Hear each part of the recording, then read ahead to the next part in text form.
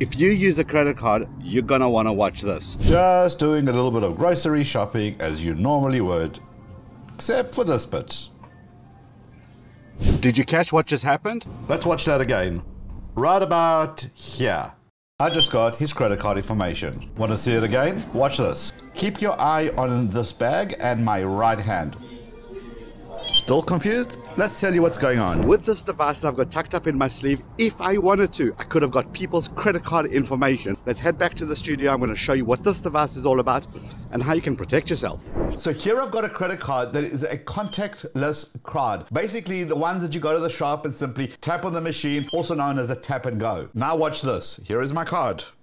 Here is this device. I simply hover over it.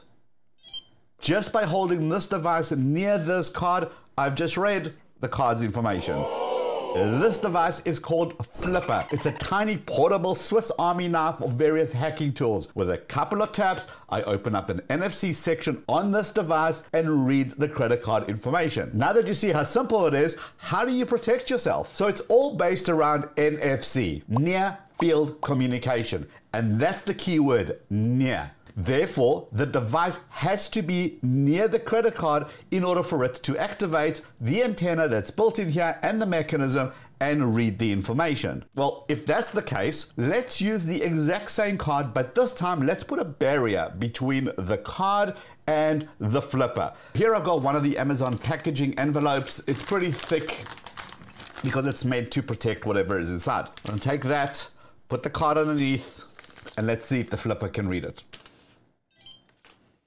Read it, no problem. The next option, I saw some products being advertised as radio frequency blockers and NFC blockers. So, of course, I bought some. Let's see if those actually do the trick. I'll have links to this in the description in case you want to check it out.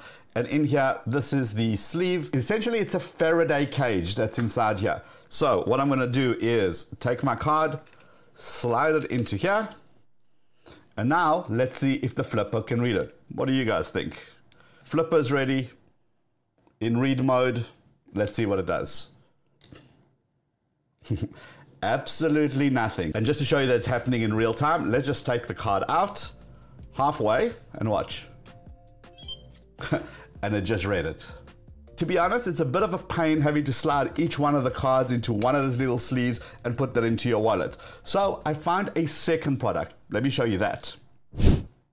This one is an RFID and NFC blocking card. So basically, it's no sleeve. The entire card is supposed to protect this card. And the idea with this is that you just simply stick it into your wallet or stick it into your purse. And because it's near this, it should block the flipper from being able to scan it. I don't know. Let's see if that actually works out. So here is my very old wallet. I'm going to put one card in there and I'm going to close it up and see if it reads. And yes, it does. Now, let's open up the wallet. Let's take one of these RFID blocking cards and just put it some random slot in there. Let's close it up and let's see if it reads again.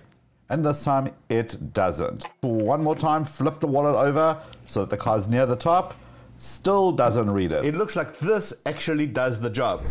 But you actually don't need this card if you don't put your card where it's easily accessible. So in the middle of the bag, I place my card. It's pretty padded. If I take my reader and I stick it straight above that card, it does not read it.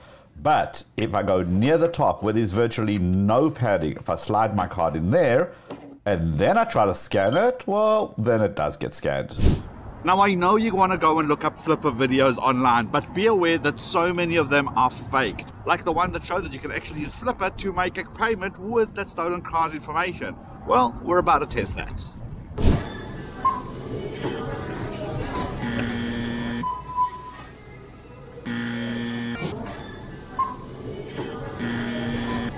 Totally fake. You cannot make payment using that stolen credit card information using the flipper.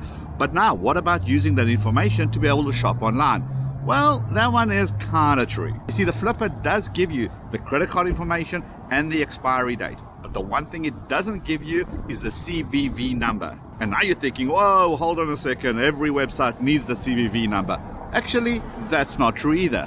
With a quick Google search, you will see that there are plenty of websites that do not require the CVV number, with the most famous one being Amazon. When you add a new card, you will notice that it only asks for the credit card number and the expiry date, not the CVV number.